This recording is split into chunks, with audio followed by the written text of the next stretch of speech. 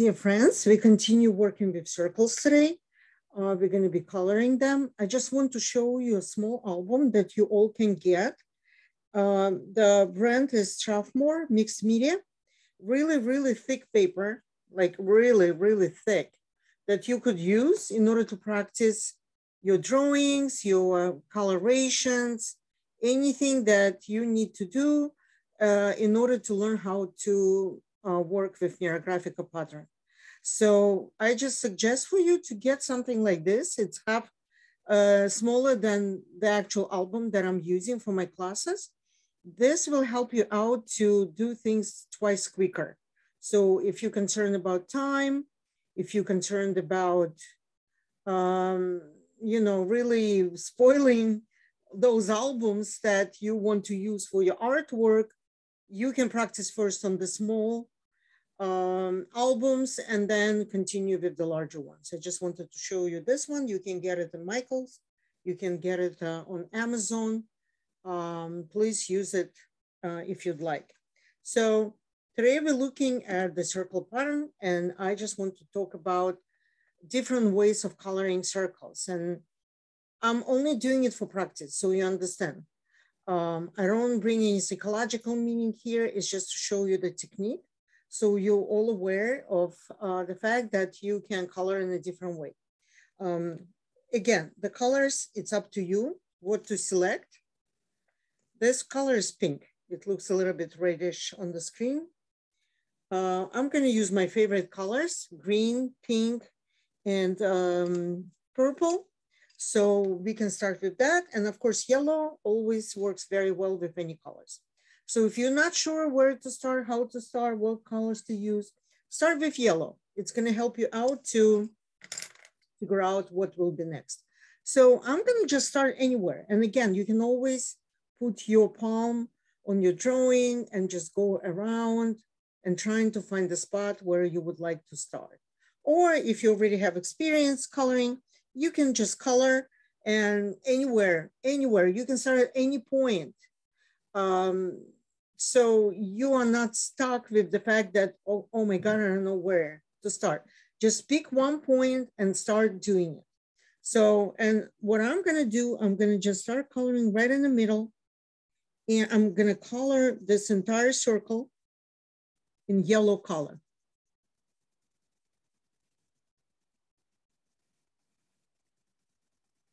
So when you coloring, just be creative. You can make darker at the lines, like a little bit darker, and then proceed to a little bit lighter coloring. So you can see what I've done, right? I pushed harder here at the edges of the line, and then I let it go, and I made it lighter and lighter, and here I just stopped. And it kind of looks 3D, right? So let's try something similar doing with another color, okay? Okay, I've got my yellow. So now I want to try to do green. Same thing, look, you can really push harder here at the edge. It's not, well, you can make it flat as well. I'm not saying you have to do it this way. I don't want you to think that I'm pushing you to create 3D images here, but I'm just giving you choices, right? If you push harder, then go lighter like this, right? I'm showing you a technique. You go lighter, your circle is gonna be more like a 3D versus flat. But sometimes you really want to do flat. And in this case, you don't have to do this, just color them as they are using your pencils. And look, I'm not gonna color the whole thing. I want to leave some empty space for breathing. You know, I really want to bring lightness, elegance to the coloring. And you don't have to, again, you don't have to color the entire pattern. It's okay to leave those empty white spaces here. It looks nice, it looks light, it looks attractive, right? So what I've showed you so far, we colored 2 circles, right? We colored in yellow, we colored in green. But what I've done, I just selected the whole circle and I colored it. You don't have to color like this if you don't want to. What you could do, you could color it in a way that it only shows partial segments, not the entire circle. You see what I've done here? I've colored just partial segment. I didn't color around the circle here. I just colored partial segment. And in Neurographica, we never do mosaic. We don't color in pink, then in another color, let's say green, violet. We don't do this. Why? Because we want our work to look really beautiful, integrated, and coloration is the next level of integration after rounding, right? So we created circles, we connected them with lines, we rounded all the crossings to create a pattern. And the next step of integration is coloration. It brings together components of the drawing. Again, you can use cheap color pencils. It's okay to do that. But if you really want to get beautiful feeling, I recommend using Prismacolor or watercolor pencils. There are some pencils also metallic that you could use for this work. They have that metallic feeling. But you could also use just the regular pencils. When you master your skills, then you can buy more expensive, okay? So that's how I started. I don't know how my final drawing is gonna look like. I have no idea, but I'm trying, right? I know if I use green in one place, I have to use it somewhere else. And that's what I'm gonna do. I'm gonna use it here.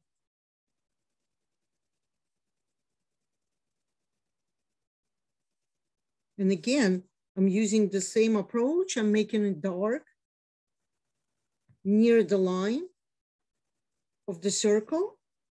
And then I just color it lighter and lighter and lighter until I get this beautiful feeling of lightness here. You see, already coming out pretty. And then it gives me an idea how to continue. Okay, I'm saying, let me color here as well in pink.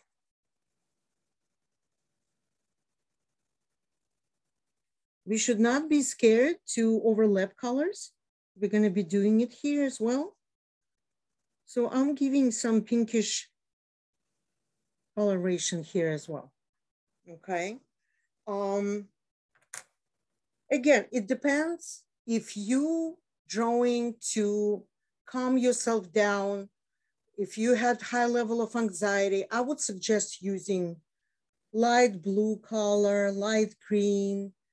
It would bring calmness. It would bring some sense of peace, satisfaction. If you really want to do something fancy, something that would attract anyone, whoever would look at your drawing, I usually use pink or like the colors that I'm using right now, violet color, yellow. I can add some red touch up. So it all depends what you're trying to do. But here again, we're only looking at the technique. We're trying to understand how it all works. But when you're going to be drawing with the meaning, and we're going to be talking about the meaning, how you can connect everything with psychology, with psychological component, that's going to be a separate class on that. But for now, I just want you to master technique. It is coming out already pretty. That's what I see. I have a sense of flowers, like maybe early spring flowers. Even the smell I started to feel of tulips. Maybe because we're getting closer to spring.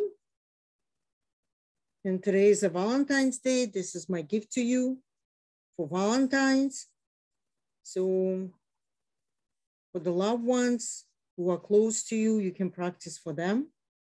Create a nice card and give it to them for Valentine. So here you see, I'm using almost similar technique for coloring the space, okay? And again, you don't have to color the whole thing. And we're not gonna be coloring the whole thing today. It's just, you just need to get a sense of how to work with different colors, how to color the entire circle or just partial circle. For you, it will be a very good exercise to understand that you can color in all possible ways. You can also color as a flow, like the whole thing could be colored in a way that everything flows, okay? But I'm not doing it because I've done it already in one of my lessons. So I really want to show you different ways of coloring. And again, here, I'm gonna just give some lightness. And leave some untouched elements. See how beautiful. Already coming out light, beautiful, summery, I would say. And I would definitely want to add some green here for balance. If you use the color in one place, I suggest you use it in another place. You see, I color it flat here, and there's nothing wrong with that. And I'm gonna color right here. Right, do you get a sense of spring here? I guess I miss spring so much. We had snow in New York yesterday, and today it's pretty cold. I'm dreaming of springtime, and it shows here. So now it's time to bring another color and see how it fits into this entire pattern. That's what I'm gonna do. I'm gonna bring another color. And I'm gonna see how else I'm gonna incorporate it into this drawing. I hope you're coloring with me and you're enjoying it as much as I do. For me, it brings a lot of energy and joy and nice memories as well. You can also have a cup of hot tea next to you. Just drink it. Think about good times that you have. And if you're planning on celebration today, think about how well you're going to be celebrating with your loved ones, people close to you. Or if you're staying home, you're not celebrating, that's a good way also to kind of get exposed to coloring and learning techniques and progress with your skills. Even if you know Neurographica, you studied, but you struggle with colors, and a lot of people struggle with colors. That's what I'm learning. People come to me and they're saying, we don't know where to start, we don't know where to end. That is a good way of learning and practicing. Again, you don't have to use album of this size. I'm only doing it because I want you to see what I'm doing. Otherwise, it would be too small on camera. But you can really start with smaller albums and practice your technique there with the smaller albums. And then you can do larger scale. Like it, pretty. All right, so now I need to see where else to add this color. I'm really like getting very nice feeling here, a softness, right? I can feel the softness of that. It will come up to me. So now I took yellow and I want to add yellow here partially. You see, you don't have to color the entire circle. Remember how we started with the centerpiece? We colored the whole thing, but now what we're doing, we are coloring segments here, partial circles, and it brings a lot of movement to your entire pattern. See that? Yeah, very nice. So I'm gonna do more.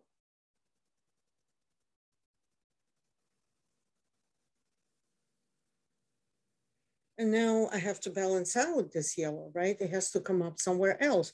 And I think that would be a good way of balancing.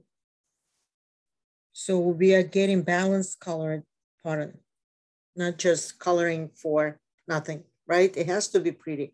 You need to like what you're doing. In the beginning, you may not. And a lot of people get disappointed. A lot of people get frustrated that they're not really getting the quality that they're looking for. But let me tell you, it really takes time to master the skills. My first drawings were super ugly, believe me. I hated them. And I felt like, oh my God, like I would never master the skills. But I did. And I'm proud of myself that I didn't give up. I tried and I practiced and I watched other people doing it. And then I learned. And I'm very thankful for this. So I want to give you a space of thinking how to finish it. I myself will finish this drawing and I'll post in one of my groups. You guys have the links to my groups on YouTube channel. I'm posting it under my videos, my page, what Neurographica is, how to join my free drawing groups. So please join and you will see the final drawing there. But you continue practicing, see what you can do for yourself here, how else you can improve. You definitely can add other figures here if you know how. Triangles, squares, right? You can also add other markers. You can add silver marker on top of that, or golden marker, or even white marker. Just adding lines drawn with the silver or gold or white, it will add another layer of beauty for this drawing. So I'll see you soon. We're going to be talking about the meanings of colors. Have a fantastic Valentine's Day today. However, you're spending it, it doesn't matter. I'm giving you some creative work to do. And I would always appreciate if you would subscribe to my channel, click this little bell in order not to miss my free videos. And thank you so much. I'm really looking forward to seeing you at my free groups. Thank you guys. Bye.